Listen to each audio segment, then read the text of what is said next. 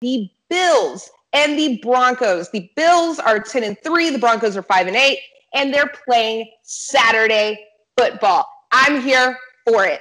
The Bills, they're favored by 6.5. They're playing in Mile High Stadium.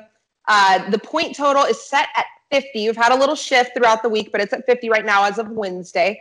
Okay. Josh Allen, he's re-entered MVP discussions. He's by no means the favorite that he was to win MVP early on in the season, right? But he's playing at that level, at that caliber again after having that brief slump. A lot of that has to do with his connection to Stephon Diggs, right? Stephon Diggs, he's so far throughout this season, he's caught 100 of 136 targets for whopping 1,167 yards and 5 receiving touchdowns. Now, the Broncos, they're on the other side of the spectrum, right? Drew Lock is only completing 53% of his passes right now, and he has as many interceptions as he does touchdowns. That's 13 and 13.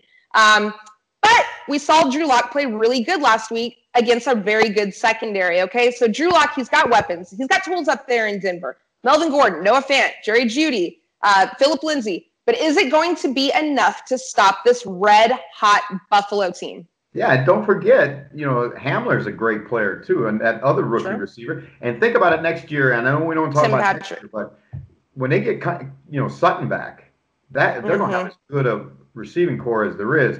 I just don't know if I trust Locke. The Bills are on fire. The Bills are still playing for an awful lot, OJ, because they got to clinch that Eastern Division title. This is a trap game, however. They just came off of that huge win. They're 1-2 in a row. They're on the road. It's Mile High Stadium. It's going to be cold. But I just really believe in this Bills team. I've gone from being somewhat skeptical of them to now believing that, Josh Allen has matured so much.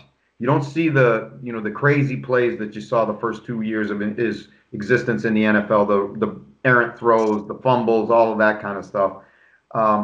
I like their receiving core. Their defense really played well last week. They played better than I thought they could. So I'm going to take the Bills in this one, and I think that they'll cover the 6.5.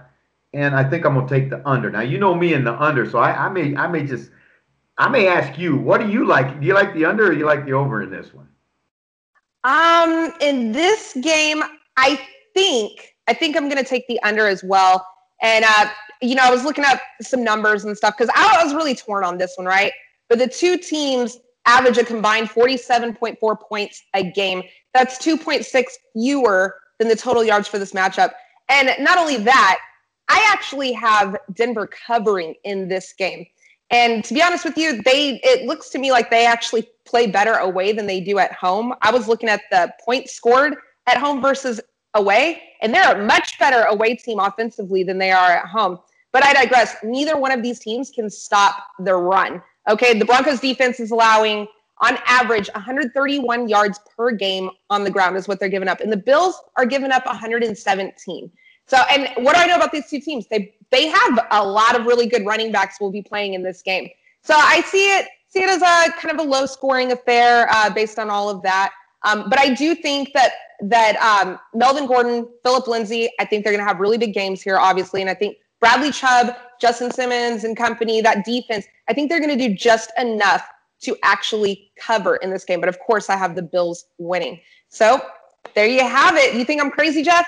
No, I think it's going to be it's going to be 7, 8, 10-point game. I don't think no way it's more than a 10-point spread. You know how it gets in those kind of games. Late field goal, they don't cover.